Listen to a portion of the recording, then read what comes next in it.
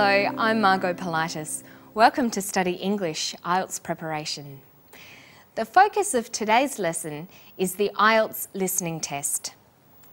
In the IELTS listening test, you will be tested on your ability to understand spoken English in a variety of contexts. So it's important to develop a range of skills that will help you with your listening. A good way to prepare for the test is to develop your previewing and predicting skills. These strategies will help improve your listening comprehension. Let's imagine this graphic is a written part of a listening test, a fact sheet. You are always given 30 seconds to familiarise yourself with the questions before the listening section is played. This is when you'll need to use your previewing and predicting skills. They will help you learn as much as possible before you listen, so you know what you will be listening to and what you need to listen for. Let's start previewing and predicting. Look at the section again. Think about the following questions. What is the topic?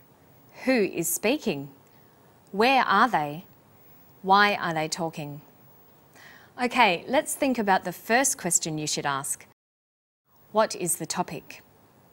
We know from the title of the fact sheet that this section will be about health and well-being. Next, who is speaking? Because this is a section 3 of an IELTS listening test, we know that it will be a conversation between 2 to 4 speakers about an educational topic. The speakers could be teachers or students. Where are they? We could guess they are at university. Why are they talking?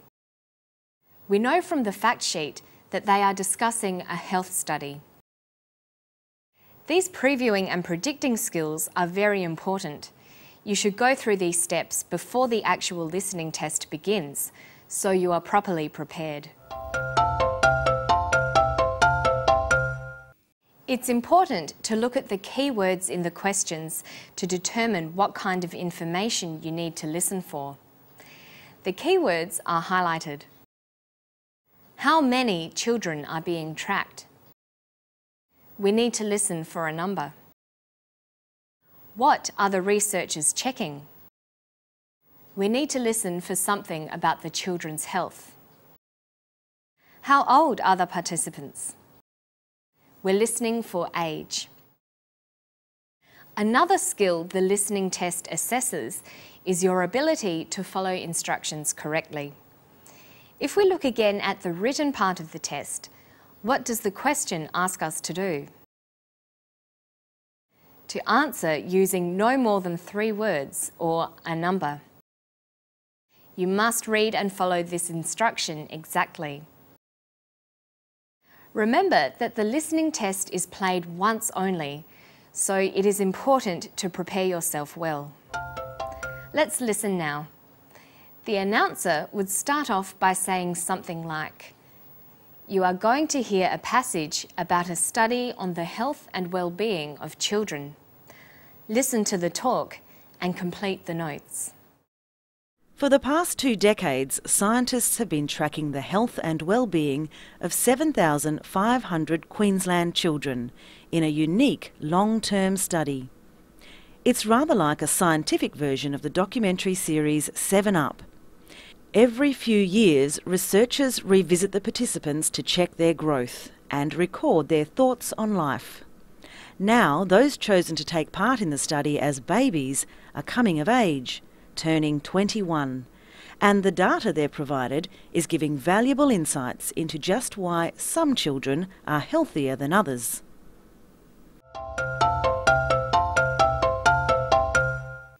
Well done. Now let's move on. Now we're going to talk about listening for main ideas and supporting information. This is important to test your ability to identify and understand the relationship between ideas, such as comparisons, examples, facts, opinions, cause and effect. Here's an example. I'm going to give some information about sport. Identify what my main idea is and what information I provided to support my main idea.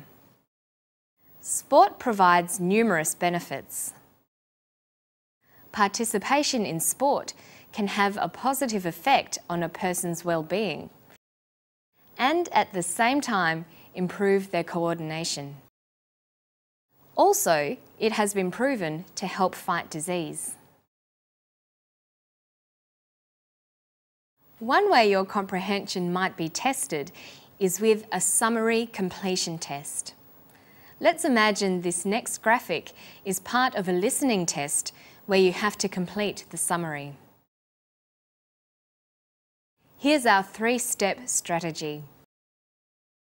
Skim the summary to get a general understanding.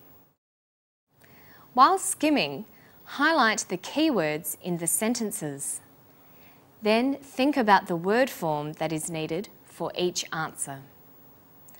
Having skimmed the question, we know that it is about a scientific study on the health of young people. The keywords are young people, alcohol, drugs, data, things, happened, how. What is the word form we need in question 1? The study focused on young people who have on alcohol.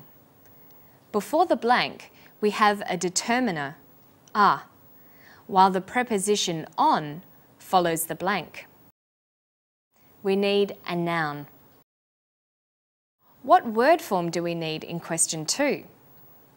After the pronoun she, he, which also functions as a subject, we need a verb. Look at the other verbs. The verbs pointed and happened in the sentence are in the past tense. We need a past tense verb.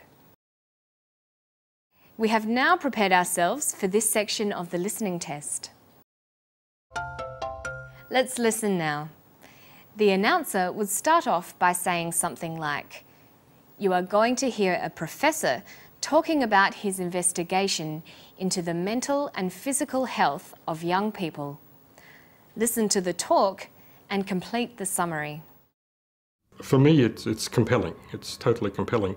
You look at someone at 21 who, say, has a dependence on alcohol or is using illicit drugs or has a serious mental illness or is violent and perhaps already in prison.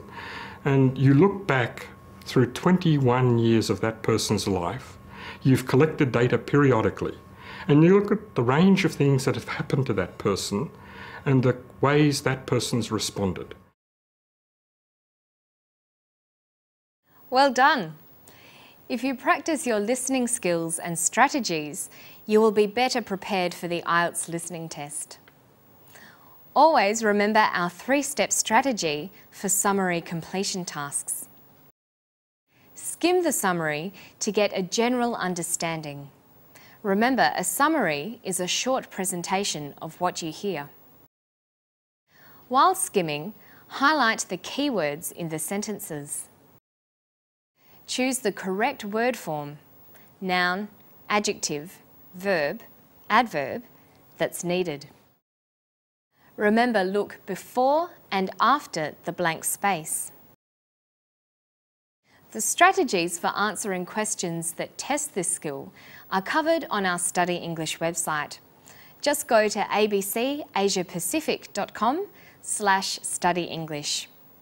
That's all for today. I'll see you next time. Bye-bye.